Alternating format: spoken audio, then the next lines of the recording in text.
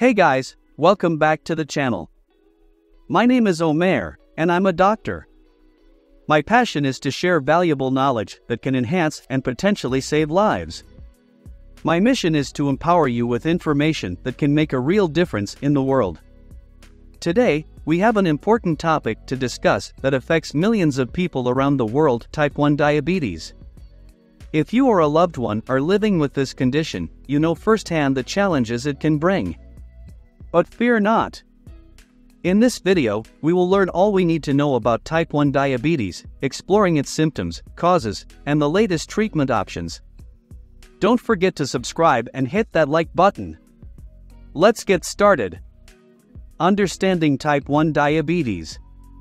Diabetes mellitus, simply known as diabetes, occurs when blood sugar levels exceed the normal range. There are two main types, type 1 and type 2 diabetes.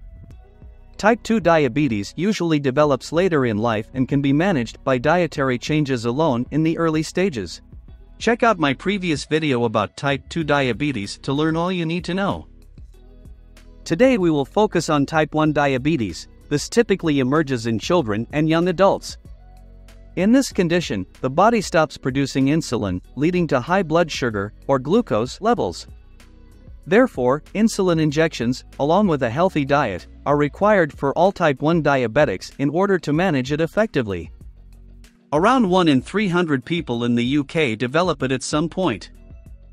Symptoms of type 1 diabetes. The early symptoms of type 1 diabetes include excessive thirst, frequent urination, fatigue, weight loss, and general unwell feeling. These symptoms tend to appear rapidly over days or weeks. Without insulin treatment, blood sugar levels rise drastically, leading to ketoacidosis, which is a dangerous condition with the risk of dehydration and even coma or death. Most type 1 diabetics are usually very unwell at the time they are diagnosed. Proper management is vital to avoid severe complications. Diagnosing type 1 diabetes. A urine dipstick test can indicate high sugar levels in the urine, suggesting type 1 diabetes. However, a finger prick or blood test is necessary to confirm the diagnosis by assessing the glucose level in the blood. Causes of type 1 diabetes. Type 1 diabetes is an autoimmune disease that arises when the pancreas fails to produce insulin, causing high blood glucose levels. The condition occurs due to certain cells and chemicals attacking and destroying the insulin-producing cells in the pancreas. While the exact cause remains unknown, it may be triggered by specific infections. Inheritance of type 1 diabetes. Genetic factors play a role in making some people more susceptible to autoimmune diseases like type 1 diabetes. First-degree relatives of individuals with type 1 diabetes, such as siblings or children, have a higher chance of developing the condition, approximately 1 in 16. In the general population, this chance is around 1 in 300. Pancreas and insulin production. Most cases of type 1 diabetes are considered autoimmune diseases, where the immune system produces antibodies that attack the body's own cells. For type 1 diabetes, antibodies are created against the beta cells in the pancreas, which produce insulin. These antibodies are believed to destroy the insulin-producing cells. The specific trigger for this immune response is unknown, but it is theorized to be linked to viral infections. In rare cases, type 1 diabetes can be caused by severe inflammation of the pancreas or surgical removal of the pancreas for various reasons. Complications of type 1 diabetes. 1. Very high blood glucose level. Without proper treatment or inadequate insulin use, blood sugar levels can rise rapidly, leading to dehydration, drowsiness, and severe illness. Infections or other illnesses may also trigger a significant increase in blood glucose levels, requiring insulin adjustments to maintain normal levels. 2. Long-term complications.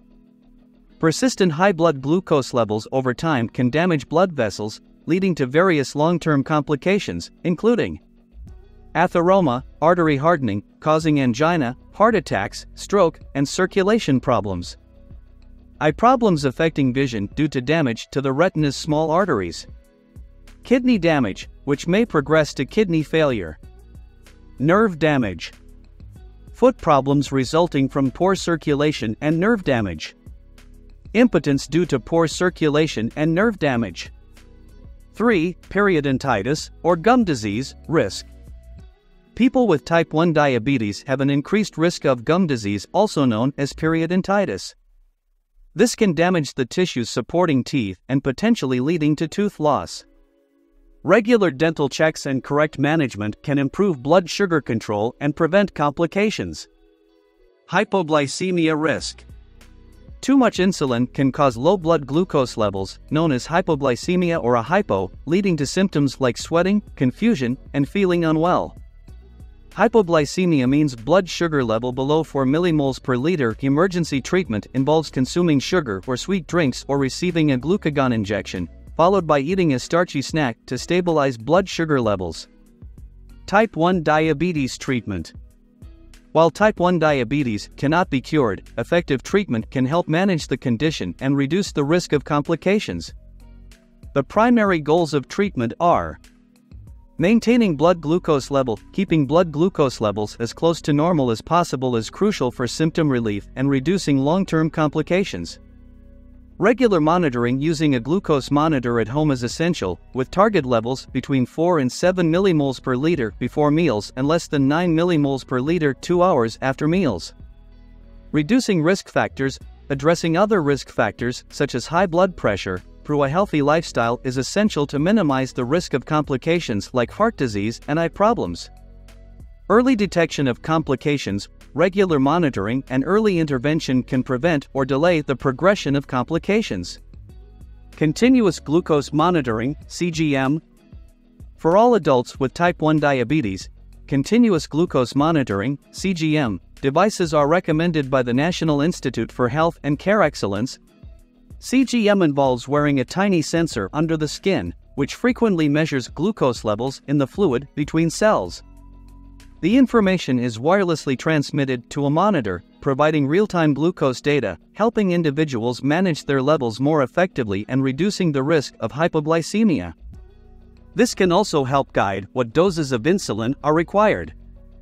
HbA1c test. The HbA1c test measures the attachment of glucose to red blood cells, providing an average of what the blood sugar levels have been over the past 3 months. Regularly monitored by healthcare professionals, the aim is to maintain HbA1c levels below 48 mol/mol, 6.5%, although individual target levels should be discussed and agreed upon with your doctor. Insulin and type 1 diabetes. To manage type 1 diabetes effectively, insulin injections are essential for life. Your healthcare provider will guide you on how and when to administer insulin, as it cannot be taken as tablets due to poor gut absorption. Here is a recap of the several types of insulin available, each tailored to your specific needs. Don't worry about learning these because your healthcare provider will discuss the ones relevant to your specific needs. Rapid-acting analog insulin, injected just before, with, or after meals, and can lasting 2 to 5 hours. This helps control your glucose levels after a meal. Long-acting analog insulin, injected once daily, providing background insulin for around 24 hours with the aim to reduce blood sugars and keep them within a good range. Short-acting insulin, injected 15 to 30 minutes before a meal, covering the rise in blood glucose levels after eating, with a peak action of 2 to 6 hours and up to 8 hours duration. Medium-acting and long-acting insulin, taken once or twice a day for background insulin or combined with short-acting insulin, with a peak activity of 4 to 12 hours and lasting up to 30 hours. Mixed insulin, a combination of medium-acting and short-acting insulin. Mixed analog insulin, a combination of medium-acting insulin and rapid-acting analog. Most people require 2 to 4 daily insulin injections, adjusting the type and amount based on diet and exercise. Insulin pumps. Insulin pump therapy delivers a continuous infusion of fast-acting insulin under the skin throughout the day and night. It requires careful monitoring and motivation, so may not be suitable for everyone with type 1 diabetes. Future alternatives. Exciting developments and ongoing research aims to find insulin administration alternatives, such as nasal and oral sprays, patches, tablets, and inhalers. However, these options are not yet widely available in the UK. Healthy diet. A healthy diet is essential for patients with diabetes. Focus on a diet low in salt and sugar, high in fiber and good fats, with plenty of vegetables. Limit carbohydrate, such as bread, pasta, rice, potato, consumption.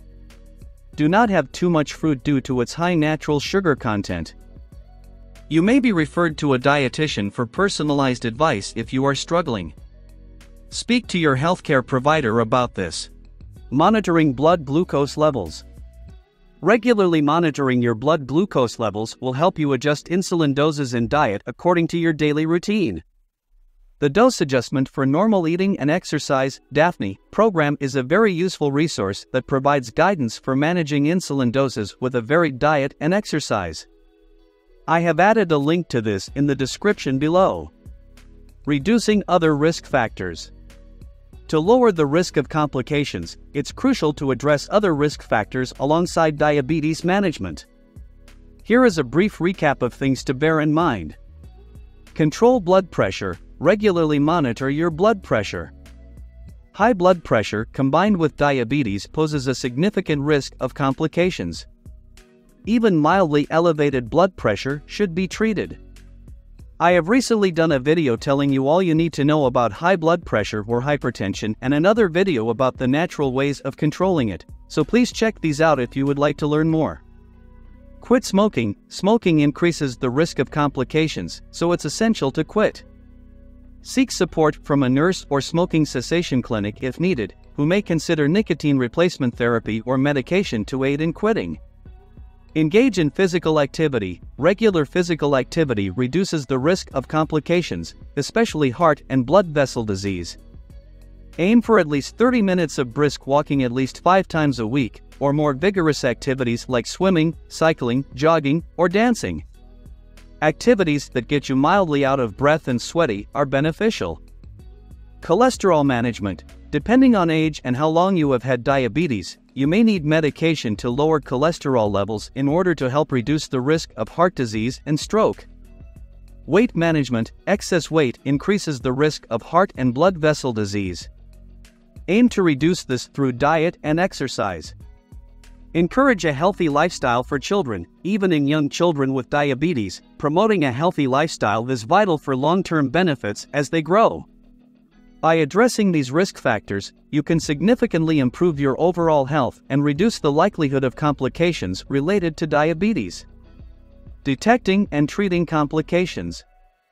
Regular visits to specialized diabetes clinics are essential for monitoring your condition and detecting any potential complications. Various healthcare professionals will be involved in your care, including doctors, nurses, dietitians, podiatrists, foot care specialists, optometrists, eye health specialists, and others. Here is a summary of the checkups you will regularly require. Blood tests, monitoring blood sugar levels, HbA1c, cholesterol, and blood pressure to assess your diabetes management. Diet and lifestyle advice. Ongoing guidance on maintaining a healthy diet and lifestyle. Eye checks, immediate referral to the NHS eye screening service for adults diagnosed with type 1 diabetes, to detect any potential retinal problems and prevent further complications. Foot checks, regular examinations to prevent foot ulcers and address any concerns related to foot care.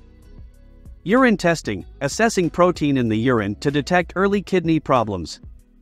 Nerve function tests, checking the sensation in your legs to detect early nerve damage. Kidney function tests, evaluating kidney function and other general tests to monitor overall health.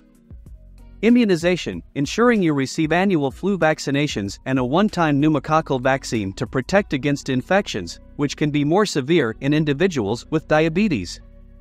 Regular checkups are crucial, as early detection of complications allows for timely intervention and prevention of further deterioration. By staying proactive and engaging with your healthcare provider, you can effectively manage your diabetes and reduce the risk of long-term complications. You can lead a normal life with type 1 diabetes. Don't let it be a hindrance to you. There are athletes, Olympians, and all sorts of people leading fulfilling lives despite having type 1 diabetes. And that's it, guys. We have covered a lot of useful information today. I hope that this information will be a helpful resource for either you or someone you love. As a full-time doctor, my goal with this channel is to share my medical knowledge with all of you to help improve your overall health and well-being. If you found this video useful, please consider subscribing for more helpful content just like this. I'll be publishing a new video every week, so if you have any suggestions for future topics, please leave a comment below. Until then, take care of yourselves and stay healthy.